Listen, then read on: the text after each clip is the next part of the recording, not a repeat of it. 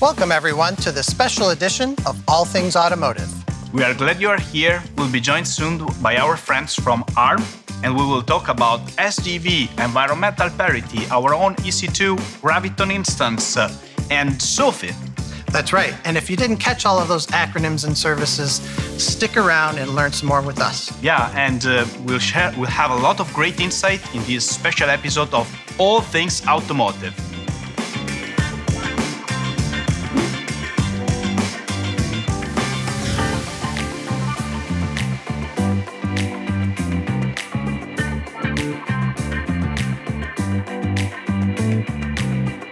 Welcome, everyone. I'm Dean Phillips, Worldwide Tech Lead for Automotive at AWS.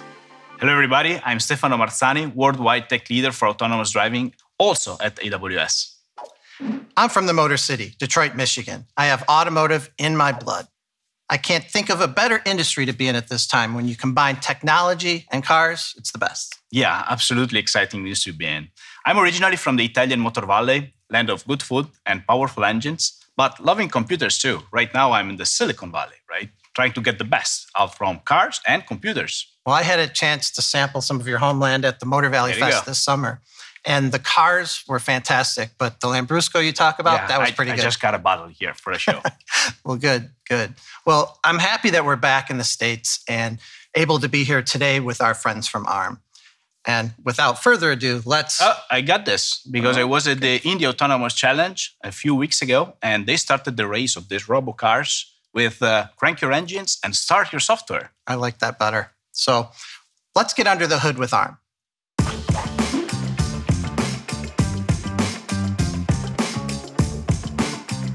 At AWS, we work with a number of customers and partners, but our collaboration with ARM is particularly interesting when you consider their focus on automotive semiconductor solutions. Yeah, and it's not just automotive, in fact. They are literally powering billions of devices out there, from car, computers, smartphones, tablets, agricultural machineries. It seems like they are trying to build a ubiquitous compute platform for everything. That's right, yeah. So, and cloud technologies have a big part on it. Absolutely. So why don't we bring Girish out and have him introduce himself? Come on out, Girish. Hey, welcome. Welcome to the show. Thank you. It's like late night show for geeks here. Yes, exciting times. So tell us a little about yourself. So my name is Girish Shirasat. I'm a director in ARM looking after the software solutions architectures for automotive and high-performance IoT segments. Absolutely. Absolutely. Before ARM, have been working around 2 decades in software solution architectures for automotive and defense industries, then moved on to Intel to look after the system architectures for their next generation SoCs, and then moved into ARM, where I'm focusing very much into automotive now. Awesome. That's really awesome, right? And it's awesome to have you here because a lot of things are going on in the semiconductor industry. Exciting times. So some of them are bad, like the chip shortage. With all the ships out in the bay right now. Yeah, exactly. But other interesting things going on, like most of automotive OEMs, they're trying to consolidate the architecture, going for big computers inside cars, maybe multi-core, so one big computer instead of having 100 plus ECUs around the car. And then a lot of folks are trying to, produce their own chips. Yeah. So, and, car makers becoming not only software companies, as we often say, but chip companies too. Quite surprising. Yeah, so Girish, we've been working for months, kind of an intense collaboration. Yes. And something big happened on September 15th when we announced Soafee. Yes. If you think about that, not only did we do that, and then in October, Stefano and some folks from our team created a workshop to demonstrate the ARM technology and the environmental parity we get from car, computer to the cloud. So putting all of that together, how in the heck did we get all of this done in such a short period of time? Yeah, I think that's what happens when 2 companies with aligned vision come together. So, as ARM, we have been working with quite a lot of OEMs, tier 1s, in defining their next generation software-defined vehicles. And one trend that we see clearly, as Stefano mentioned, is the consolidation, or what we are trying to call now as the data center on wheels. Yeah. But in addition to that, what we are seeing is, because of that consolidation, the technologies on cloud, aka cloud native development, is becoming prevalent into automotive. That is the second trend. And the third is the value chain landscape for in the automotive industry is changing. Yeah. And it's really value chain. Absolutely. It's not supply chain thing. It's really value chain. It's value chain. The way value is created in the sector is really changing. Absolutely. And this is where I think the ARM and AWS partnership is pretty unique, because I think we bring in this end-to-end environmental parity, which I think is going to, between from cloud to edge, which is going to be a game changer. Yeah, this is a resonating concept you already mentioned a couple of times, but what do you mean with environmental parity? Yes. So that needs some explanation. Yes. So so environmental parity. The way we see it is it's creating the automotive edge, that is a car, in the cloud with, in ideal case, an absolute environmental parity, so that as a developer, I should be able to develop my applications in the cloud for all my shift left development to reduce the time to market, as well as my post-sale deployment. So because today it takes forever with the different environments. Absolutely. And that is, I think, increasing the developer efficiency is one of the critical components that I think that we can bring in. And this is where ARM's AWS Graviton instances, wherein you can develop an application for an automotive device on the cloud natively, that's amazing. Because ARM Graviton are based on, it's based on ARM, right? Yes. AWS Graviton 2 instances. Absolutely. And it's having the N1 CPU. So what we did is just went one step ahead and created AVA developer platforms. These platforms that now you can use for doing your automotive development with N1 CPUs. And these platforms, you can even put it in the back of your trunk. Interesting. So this is the sort of the end-to-end development efficiencies that you can get out of this environmental parity is amazing. That's really awesome. But let's take a step back, maybe because we work a lot together, but maybe not everybody is aware of what ARM is, right? So, so you are in billions of objects, so it's an architecture, but you are a company too, right? Yes, we are. So yeah, ARM is an architecture instruction set. But what we also do is we create an implementation of that architecture, create the CPU IPs, and these are the IPs that get into, we license it to the silicon providers, and they create SoCs.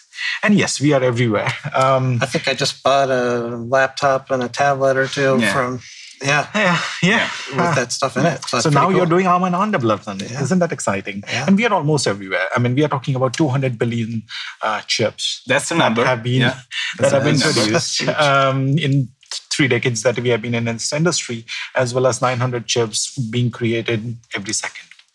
So we are all in there. But what is more exciting is what we see the future in. That is the 5G, the cloud computing, ARM development that you mentioned, Dean. But even more exciting from my personal perspective is in the world of automotive and autonomy, wherein you're having this data center on wheels concept, wherein you're becoming the de facto. I mean, I love that idea. But sometimes you think of a data center, it has that sprawl of different servers, different applications, all from different providers, kind of like what we see in cars with these ECUs, up to 150 of them, again, from different suppliers, developed in different ways. But if we take that high-performance computing capability that we've got with these new ARM designs, we consolidate everything onto a server, on wheels. Now we can really do something. We can take advantage of that cloud-native speed. Isn't that beautiful? But it is. It's awesome. So what is Soafee's role and what does it stand for? Okay. So let me start. So what Soafee is the acronym stands for Scalable Open Architecture for Embedded Edge. And as I mentioned earlier, in one of the trends is we see the adoption of cloud native way of software development in automotive. The vision, the nirvana state that we see as geeks and nerds, we would love to sit in a cafeteria, being able to connect to a cloud, develop automotive software in the cloud with platforms which have the parity needed. So typing, drinking coffee, and without deploying to a test bench. Absolutely. SUs and stuff. Isn't that beautiful, right? I mean, and then awesome. you connect to and then deploy it onto this millions of cars that are going around in there. So this is a great vision. But we do realize that to get to that, I mean, it's a journey. There are quite a few challenges. And this is exactly what Soafee is trying to address. So Soafee, as part of Soafee, we have around three key components in that. One is the architecture, wherein one of the key aspects is how can you take the existing cloud-native infrastructure and extend it for automotive software development, which has real-time and safety criticality taken into consideration. The second aspect is just having the architecture is not enough. You need to have a reference implementation to see the ecosystem. Of course. So it is another reference implementation. And the third one is, as we know, these are some complex problems that we are trying to solve, which only one company cannot solve. And this is an ecosystem play, as we always say for the automotive. Exactly. And this is where what we are trying to do is, there is the third component comes in, that is the special interest group, wherein AWS and few of our other partners across the value chain are coming together to try to solve this problem. And this is where it really gets exciting for us. Interesting. It's really interesting, especially when you think about all the autonomous and ADAS development that's going on. But not just that. I mean, if we think about just regular vehicle functions, ECUs, trying to create those virtual ECUs that we talked about, Sophie is really going to make that happen, right? That nirvana we talk about. Absolutely. And this is where I think, because one of the key aspects of Sophie is how do you abstract? How do you create these standard abstractions that can scale across cloud and to the edge? Right. And this is what I think Sophie can accelerate by creating those abstractions to enable those virtual VCUs, which gives you that system level parity or the SoC level parity. Right. Another key aspect around that is for us to provide a complete end-to-end dev kit, right, to developers, because this is a new concept. You need samples. Right? So you need samples, you need a dev kit that a developer can just get started with it. And this is where another initiative that we quite recently announced on the 15th of October with AutoWare Foundation called as Open AD Kit, wherein we are trying to put together the hardware ECU, the software that goes with it, connecting it all the way into the cloud so that you can do cloud-based development on AWS. And it's all open source. And all open source. So developers can just go on the AutoWare website and use it. Absolutely. So that what we are talking about as part of the cloud native, you can actually see it and you can start developing your code on it. And this is what we are creating is an infrastructure.